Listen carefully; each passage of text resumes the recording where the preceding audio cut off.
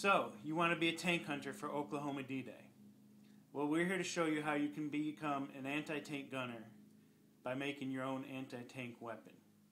What you're going to need is a bazooka, or as we like to call it, a pazooka. It's essentially PVC pipe with a paintball marker mounted inside. The material you can use for this is either PVC, which is white, or ABS, which is black.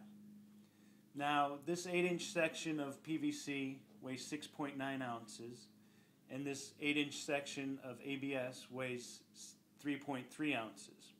So you can see the ABS is less than half the weight, and that's what I prefer to use.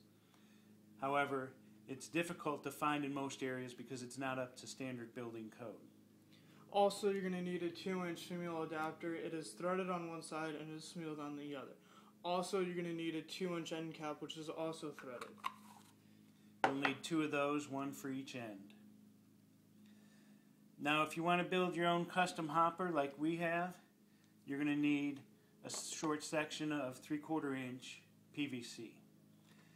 The reason we build our own custom hoppers are because when you use one of these and you go up against a tank, it often gets shot and it often breaks, and you only have a limited supply of paint, so you don't want to lose any of the paint. Now, before we get into the build, a little bit about us. I'm Mark DeSico, call sign Seeker. This is my son Jordan, call sign Cheerio. We run with the 82nd Airborne at Oklahoma D-Day. This coming year will be my 16th year running with the 82nd Airborne and playing at Oklahoma D-Day. Now, in the 82nd, we have all types of people. We have the young, the old, the inexperienced, and the very experienced, I guess you could say. And we use that to our advantage because we draw from the knowledge of everyone. Last year we had some young kids in there that had never played at Oklahoma D-Day before, and we took them under our wing, and they had a blast. We showed them how to play safe and fun all week long. And we also have some senior representatives that give their knowledge, tactics, and skill to help us have fun and advance on the battlefield.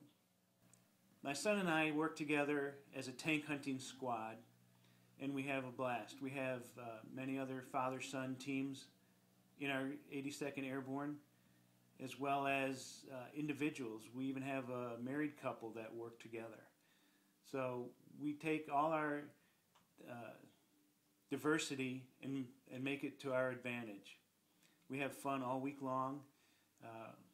Either Wednesday or Thursday we'll have a unit barbecue. Everyone gets together and we build camaraderie, share ideas, and talk about stories and such.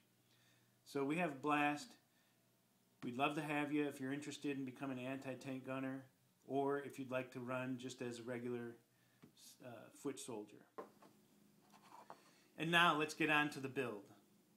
You're going to need to cut your PVC or ABS to an overall length of 54 inches. Now when you cut it, you're going to have to measure because these end caps take up a little space, about 1.5 inches on each side. So you're going to have to cut it a little shorter than 54 inches.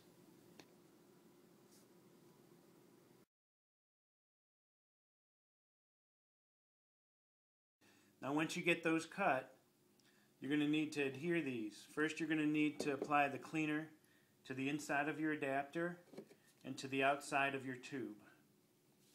Then you're going to need to apply your glue to the same area, the inside of your adapter and the outside of your tube, and then you're going to stick them together. Now you only have about 5 to 10 seconds before these guys are stuck and they're not coming apart. Also, when you have your end cap, it is preferably that you paint it a different color so that way people know that there's a barrel blocking device on there and you won't get shot out and people know that you're out. I also like to have one on each end of my tube. That way I can carry a second one. This was for my first tube. You can see it has a rope on it. Well, my cocking device was at the back end of the marker for that year. So I just put a string onto it.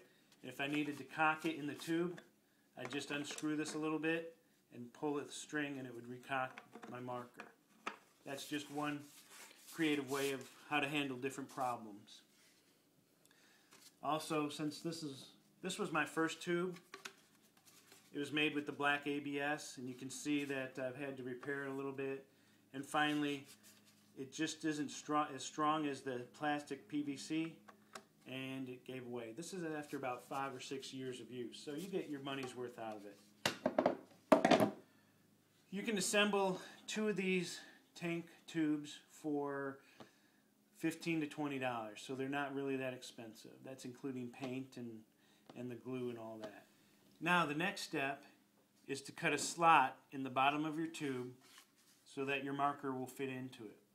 This is going to vary depending on different markers. I usually find an 1 to 1.25 inch wide slot will suffice. Okay, now the first step to cutting your slot for the marker is to lay out your lines. And I find that the easiest way to mark your lines are to put your tube up against the door jamb and take your marker or pen and just draw a line. Rotate it about 1 inch. Draw another line. And there you have your layout lines. Connect the dots. And now we'll go on to drilling, which is the second step. Just grab any decent sized drill bit so you can have large radius corners and go at it.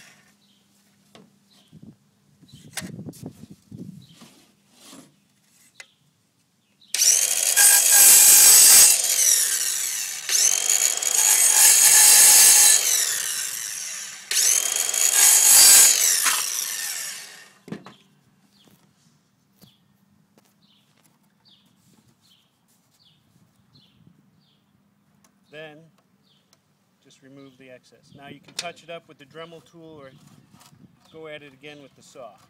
And there you have it. Once that's in, you can fit your marker inside and see where your feed neck is going to lay, and then mark it on the inside. I like to remove the marker, get a 1.5 inch spade bit and drill a hole from the inside to the out. And then you can have your feed tube opening.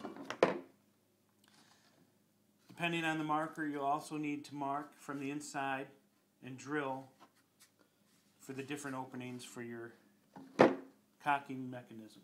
Next, once you get your slot cut for your marker and it fits in there easily, you're going to need to get a piece of regular water pipe insulation or a regular pool noodle and cut a slot. You want to fit that inside your tube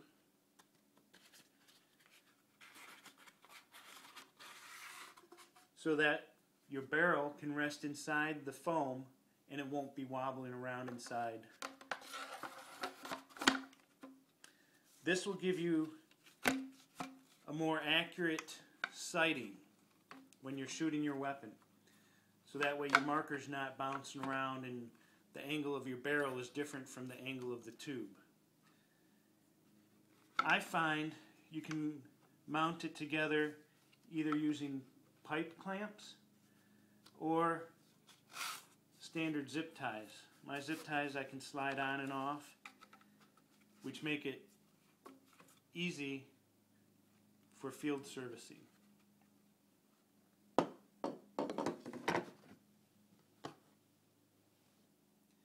Next, you'll want to make your own custom paintball hopper. Rules specify that the hopper can hold no more than 10 rounds of paint. This was my first prototype. It's made out of the 3/4 inch PVC, cut at different angles and glued together with the same pipe cement and cleaner. The next prototype is, I couldn't see how much paint I had, so I just drilled holes in the side, but I was worried about water and debris getting inside. So I just took a standard 2-liter bottle, cut a section, put it over it with some electrical tape, and now I have a barrier with a window.